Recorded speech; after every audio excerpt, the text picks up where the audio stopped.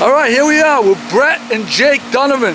This is their lobster operation, and they are the next generation of lobstermen. I have never, ever in my entire years seen a solar-powered pot hauler, and that's what you guys use, right? Can you show me how it works? Because you have the solar panel on the roof, and is that, what does it go to, a battery? Yep, the battery. And where's the battery? The battery's down below? Right in that box that Haley's sitting on, their sister. Haley. So it's right inside of there, and then it's just, and there's a lever that operates the hauler? Yeah, right here. All right, show me how it works.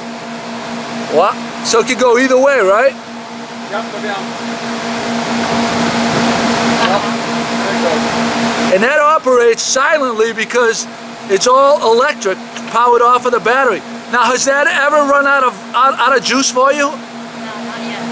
And how many pots do you haul a day? 50 traps a day, and it doesn't run out, and it's all run off of solar. This is the next generation lobsterman right here, high tech.